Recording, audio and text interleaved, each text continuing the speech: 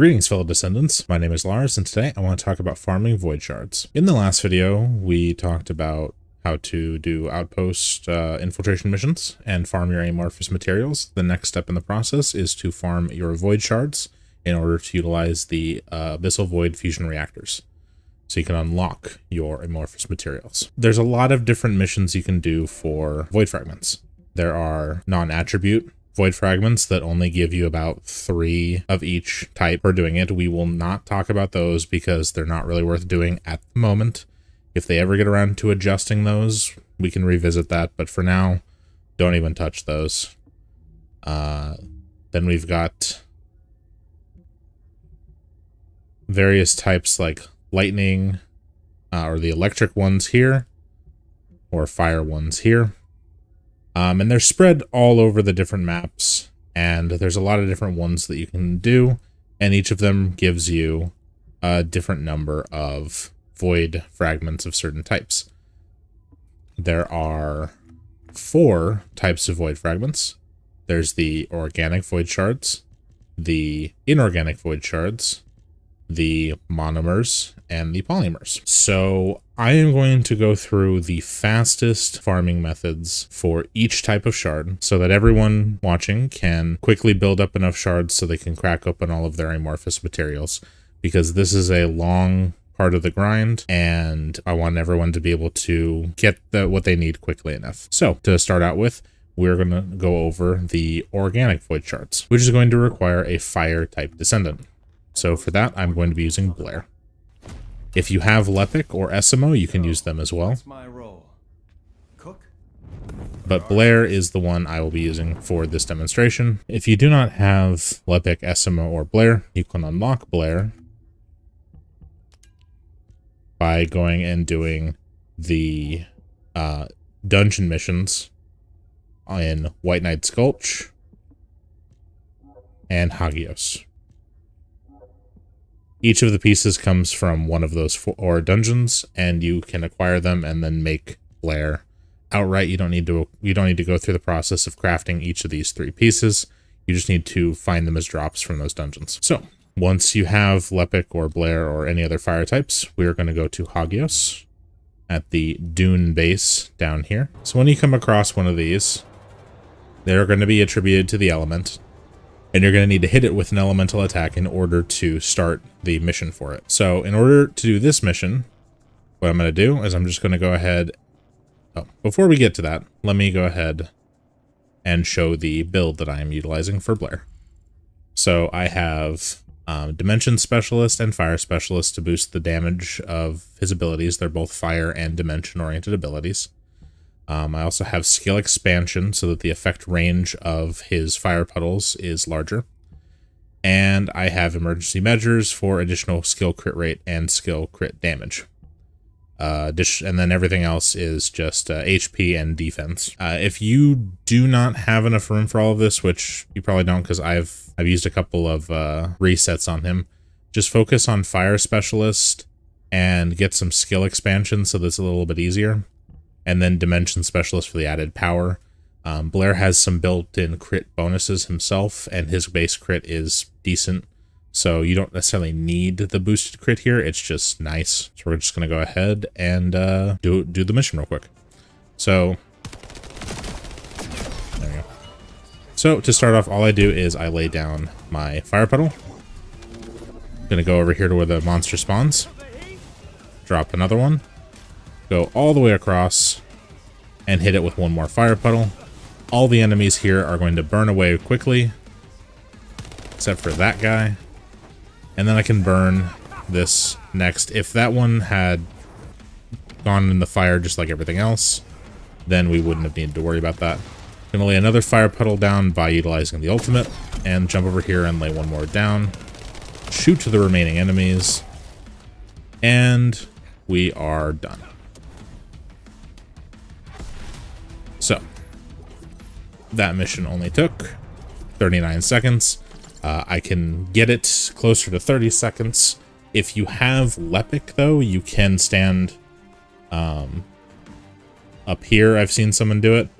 They stood up here with their ultimate, and they just blast, blast, blast, blast, blast, blast with their ultimate all across the three spots, and they cleared it pretty dang quickly. So if you have Lepic and you're built for that, you can do that. I do not have a way to showcase that because I do not have either Lepic or Ultimate Lepic, but I've seen it done. It does work. But Blair is perfectly suitable to do this quickly. 39-second runs, 30 to 39-second runs is pretty fast. And the reason why this one is so good for organic Void Shards is because the enemy spawners are so close, they are very stable, and you can get it all done very, very quickly and easily. So with that one done, let's move on to the inorganic Void Shards. So in order to do the inorganic shards, you're going to need Freyna because they're all toxin based. If you do not have Freyna, as I showed before, you can go to Access Info, Descendants, Freyna, and you can look at all of where you can get her pieces. Her code comes from the Sterilland Normal Void Fusion Reactor in Rockfall. They will give you that piece via a quest. The Amorphous Freyna material will be given to you via a quest, and you can go ahead and take that to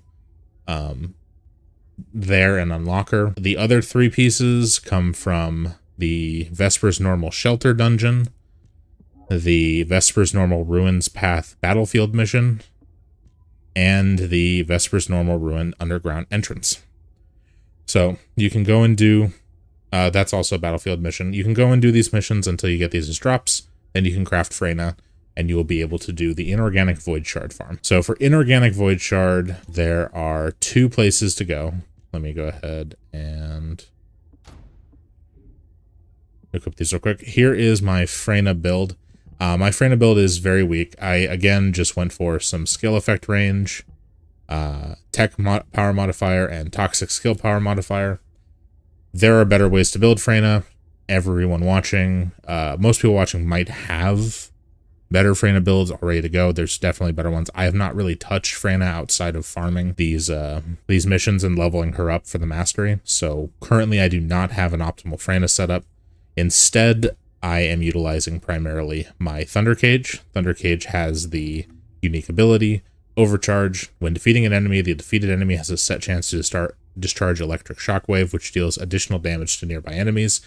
Pretty much means when you shoot an enemy and you kill it, it blows up electricity and hits any nearby enemies. I have set this weapon up to be quite powerful. We've got weak point enhancement, firearm attack enhancement, weak point enhancement, firearm attack enhancement, more firearm attack enhancement, firearm crit damage, firearm crit rate, max general rounds per magazine, and fire rate. And these two are just some more bonus crit damage and rounds. So I can optimize this more still, but for now, this is how it is set up, and it allows me to clear out enemies very quickly. So since my Freyna is not necessarily strong, my gun is stronger, so we can go ahead and do that. So with regards to Freyna, there are two places where we're gonna farm. The Echo Swamp has, in the Abandoned Zone, has one that is really good to farm. The best place to farm with Freyna is in the Abandoned Zone, in the Echo Swamp. It's down here in the bottom left corner, this whole big area, and it's this mission right here. You just go ahead and activate it. Enemies are going to spawn from this doorway here.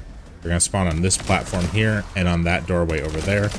They're only going to spawn from these three zones, so that you always know exactly where the enemies are going to be coming from.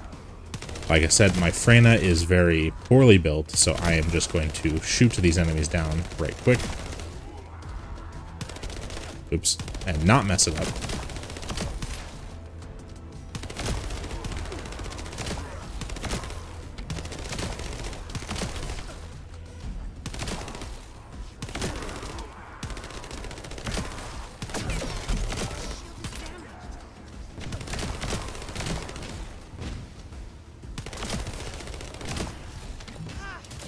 And yeah, that's that's me making a mistake.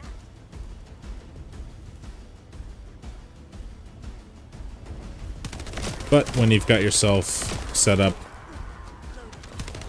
okay, you can just utilize her abilities too. So you can make this go by even faster. Right now, I'm just not really well set up for that.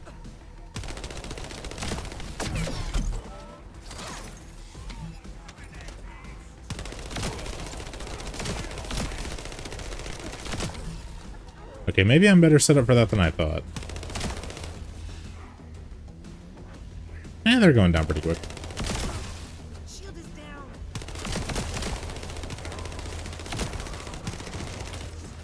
All in all, this run takes a little closer to 2 minutes, but if you're better built, then you're a little more focused than I was on this one. It shouldn't take too long. Yeah, it was 1:45. I've gotten it closer to a minute before. You should ideally be doing these. Wow, lag. You should ideally be doing these when you are in public lobbies so that any other people in the area can assist you, or if you've got friends to group with and go do that. Right now all mine are sleeping. But you can go ahead and gather people and get these done even faster. You know, more people, faster. If you have more people at the ready, there is another option. You can go to White Knight Gulch, and you can do the one on the mountaintops here, which we'll do real quick. The clear times on these solo are relatively close to each other. This one has further away spawn points, but is a little bit faster for mob spawning. They're just further away from each other, so it's harder to manage as a single person. But if your Freyna build is strong enough, and you can burn away enemies with like your puddles and stuff, you can lay down your puddles in one spot and go over and clear the other one with your weapon and just sort of manage it that way. So it's right up here. Just go ahead and hit that. Enemies are going to spawn right over there and down here.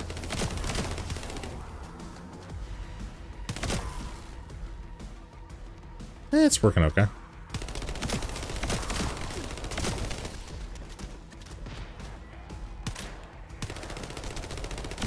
If you have duration increase mods for your poison, then those areas will probably stay poisoned for a lot longer.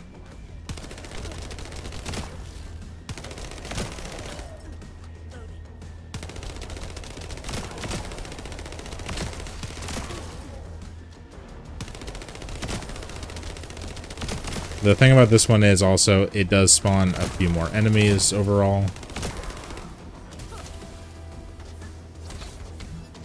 But if you, like I said, if you're really good at managing it with Freyna, which I'm not really practiced with on it, you can get these done relatively easily.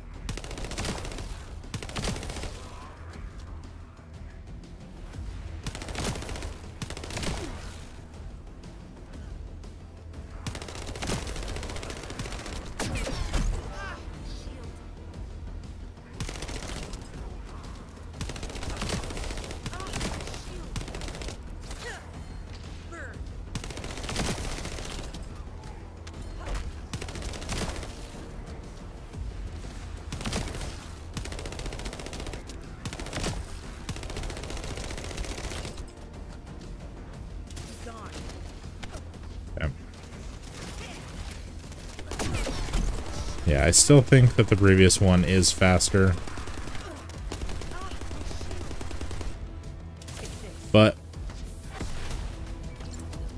we'll see here. 1:52. Okay. But likely if you did this one with another person and you could both manage each side, or if you're, like I said, if your Freyna build's a little stronger than mine, you can manage it with your AoEs a little bit better. This one is also a good option. You just need to be able to clear out these enemies a little bit faster and you're good to go. So take your pick. Either one is good. They're both good options. I personally prefer the first one. The enemies are closer together. You don't have to do as much running around and moving. You can kind of just sit on one side of it and hit the, just shoot the enemies, lay down your poison and stuff, and shoot the monolith when it comes back up. And it's a lot easier to manage. But if you prefer this option and playing with your friends and managing both these spots better, you can do that too. Let's see what is next. Need to go ahead. Next up, we are going to go after our Monomer Void Shards, which means we're going to need an Electric Descendant, which means everyone get out your bunnies. So, Bunny is the go-to for the Electric Descendants. If you have Sharon and would prefer to use Sharon, that's okay too. Sharon does not really have any good abilities to use for this, but you can still hit the monolith with Sharon's first ability. If you have not unlocked Bunny yet, Bunny is offered to you via a quest early on in the game, around like level 10 or something. You have to do missions in early zones to get her, but the whole quest walks you through getting her, and they really push you towards it. So if you haven't unlocked Bunny yet, which I assume everyone has, you're good to go. If you haven't, though, Access Info, Descendant, and Bunny, and it's all right here. Kingston Normal Vulgus Field Generator mission for her enhanced cells. Kingston Normal Magister Lab dungeon for her stabilizer. Kingston Normal Vulgus Data Transmitter Battlefield mission for her catalyst. And Intercept Battle Gravewalker Amorphous Material Pattern Bunny, which is acquired from the Kingston Normal Slumber Valley dungeon in Kingston. Yeah. Do that, unlock Bunny, and you are good to go for this next one. The Bunny build I am utilizing, yet again, just really basic Electric Specialist, skill expansion, and some HP and defense. You don't need much with just this alone, and I'm just going to throw this on. There we go. I don't have reactors really well suited for some of these characters yet, so we're just going to go ahead and we're going to go to the fortress in the Fallen Arc Zone. As long as you have an appropriate reactor, which will boost your skill power, and you have a little bit of a boost from the type specialist for a fire, lightning, ice, whatever it is, your character should be well suited to be able to do these fairly easily. Or if you don't have any of that, if your guns are well built, you should be fine too. I've had no issues. If my character is a little weaker, as long as my gun is strong, and also if my gun isn't very strong, if my character is stronger, then that's fine too. So we're just going to kind of go through here and to the right into the Bunny Cave. If you've never been in here before, this is a prime spot for people to level their characters if they're playing Bunny. The monolith is right here, and the enemies will spawn on either this platform or down here in the entrance to the cave. So you're just going to pretty much run between these two spots, pulsating your damage and wiping them out. If you have the Bunny double jump enhanced Transcendent mod, I think you need that. Or if not, you can just double jump around while you've got stuff going, and they'll just... Yeah, I don't think you even need the mod, you just do this.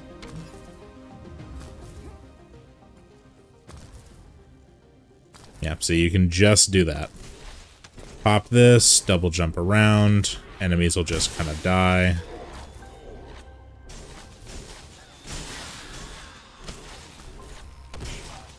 And it's that easy. Like, I could do a little bit more to make this go by a little faster since my Bunny isn't as strong, but there's plenty of people with ultimate bunnies and regular Bunny all just set up out the wazoo, and you should all be able to do this fairly easily.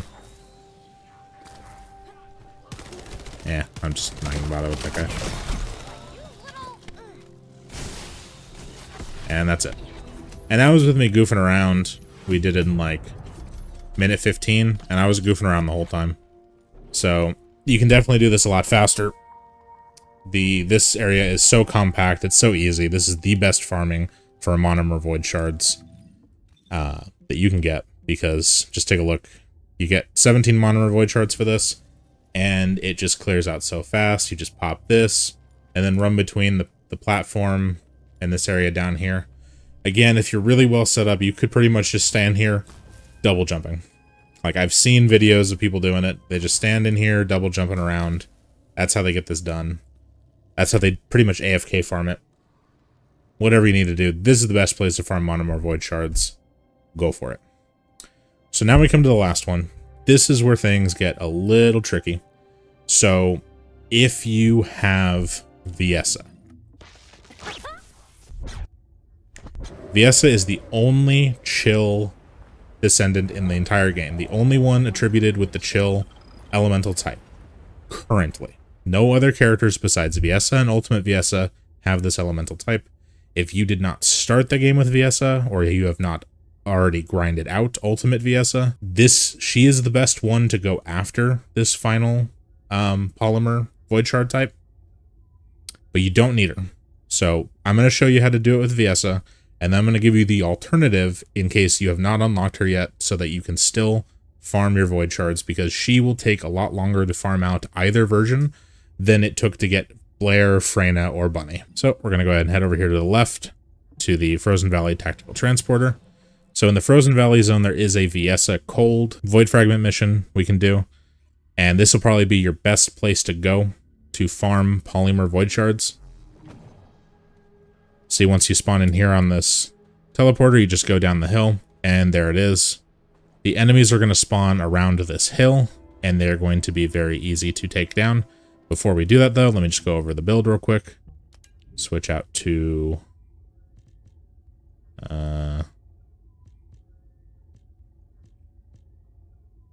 Sure, I'll just switch out to my non-attribute one. It's just going to boost it a little bit. I don't have an ice one at the ready for this.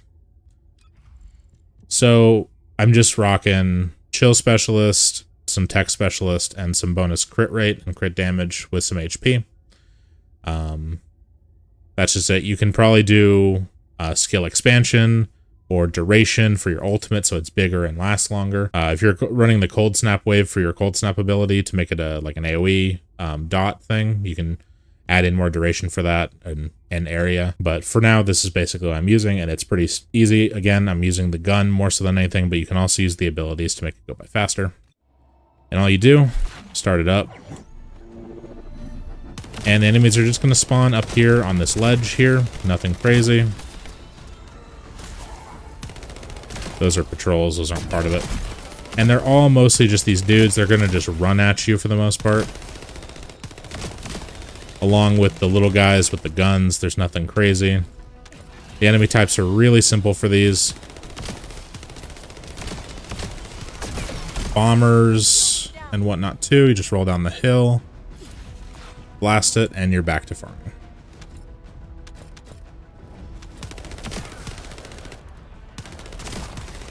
If you need a lot of the void shard, if you need a lot of polymer void shards, this is the place to go.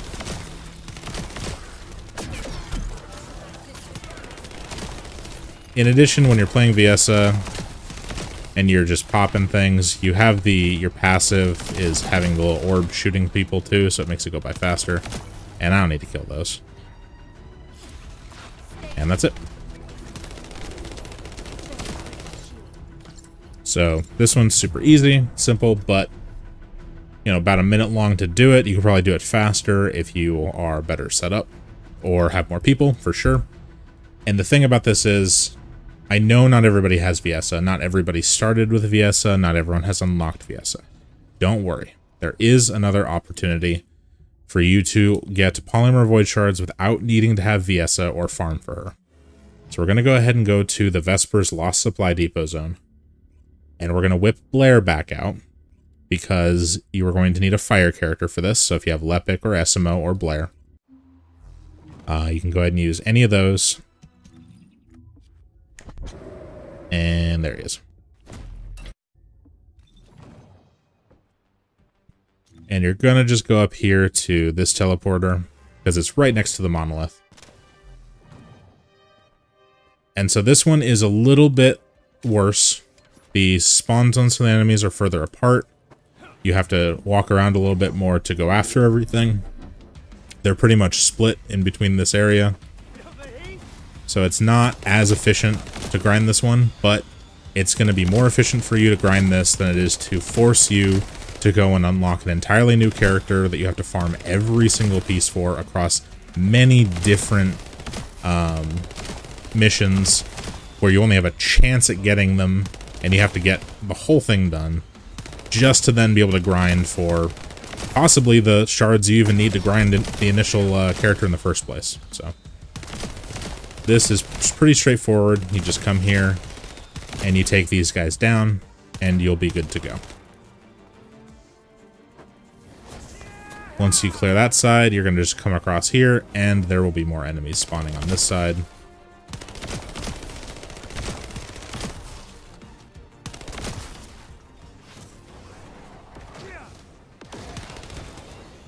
If you have the big radius set up, then this whole area becomes irradiated with fire. And it becomes quite easy to dispatch a lot of the enemies. And we're done. So 1 minute 19. It's only a little bit slower than the Viessa one. But if you do not have Viessa, this is your alternative for the Polymer Void Shards. Basically, these spots for farming Void Shards are going to be your best bet to acquiring enough to be able to go and do all of your Abyssal Reactor farming. Because, look, you need 38 for your primary and like 7 to 10 or so for your secondary. Like, you're going to need like mid to late 30s and then like single digit to like low double digits for each of these in order to crack open your amorphous materials to farm what you need. And you're going to be on this grind. They made the outposts a lot easier to do. 1 minute cooldowns on them. So you're acquiring more and more amorphous materials at a faster rate. So you need more and more void shards to be able to farm them and open up all the things you want to do to get all your pieces. So I wanted to go ahead and share these spots with you because I know that there's a lot of different places where you can get void shards, and some of them are a lot longer. They're riddled with bad spawn locations, bad spawn rates for enemies. Sometimes they spawn really slow. They're being slowly pushed out through some kind of door, and you have to wait and wait and wait. Or they're just, the spawners are like on the opposite sides of a large canyon, and you have to wait for them all to rush towards you as you just go back and forth, turning around, trying to blast them as best you can. And it's just, those missions take a lot longer. These are the fastest. These have the most condensed mobs with the most stable spawners that I found. And they're just the best options. So I really hope that you found this information helpful. As always, if you have any questions regarding the game or this video or anything that we've discussed, please put them in the comments below. If you enjoyed this video and you want to see more First Descendant content from me, go ahead and like and subscribe. Let me know. Tell me that you're enjoying the video and that I should keep doing this. And yeah, so this week I'm going to go ahead and do a video for the new character Luna when she releases. She's releasing on the 31st. So I'll do a first look video for her when she comes out, just to go over kind of what her kit is, how she functions, what kind of scaling she's got with her stuff, what's the best mods to try to use with her, at least at first, and then we will tinker with her more as time goes on. As well as I'm going to be doing some build guides for a couple of characters. The first one on my list is Jaber, the turret specialist. If you have any other characters you'd like to see guides for, I will be working with as many of the characters that I've got, trying to figure out some functional builds for them and how they work. So be on the lookout for those. And yeah, that's kind of what we got going in the pipeline right now. So just so stay tuned. And we'll get to those when I have them ready. But thanks. But as I said earlier, thanks for watching, and I will see you guys in the next one. Peace.